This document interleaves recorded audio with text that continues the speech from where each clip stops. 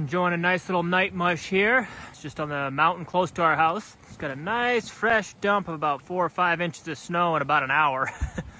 And so finally it let up. It's no longer hitting me in the face with piles of snow. And now we're getting a good hill workout with some nice fresh snow. We're gonna climb up about 2,000 feet going up this little rise and then come back down. And today's a warm-up run, so we're not gonna overdo it. Just want a short but nominally intense run. Tomorrow we're gonna start a big old series and probably be back up and down this mountain a few more times. So I've just got 11 here today. Got a couple more teams of dogs that were going out earlier and another one going out later.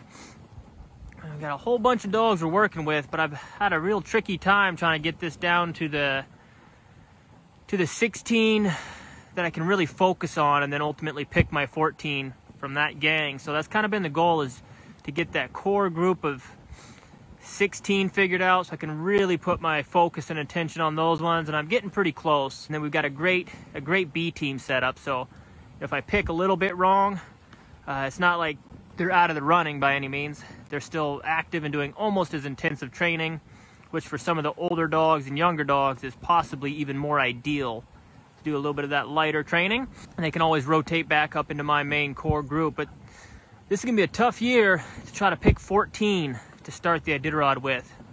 Just a very deep, talented group of dogs. The old guys still seem to have it. They're just doing great. The young guys all seem like they deserve a spot as much as anybody, so it's really hard to make any decision. On the flip side, it's a good problem to have, and I don't think there is really a wrong choice. So anyway, beautiful night for a mush. It's about 30 degrees out, so I can actually take a little video without freezing my hand or my phone. I was a little bit miserable there for a while when we had just tons of snow pouring down and hit me in the face, but now that that's stopped, it's just a beautiful night,